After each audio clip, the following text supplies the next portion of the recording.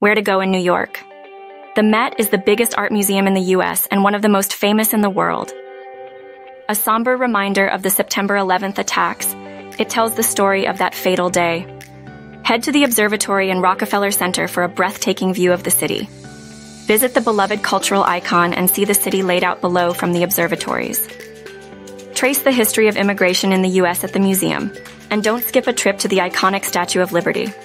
Explore biodiversity and space captured in dioramas, installations, models, and videos. Designed by Frank Lloyd Wright, the museum is a work of art in itself.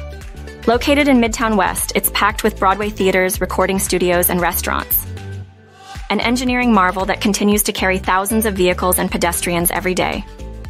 A beautiful neo-Gothic style structure and a recognizable symbol of Roman Catholicism in New York. New York offers a perfect mix of culture, art, history, and breathtaking views.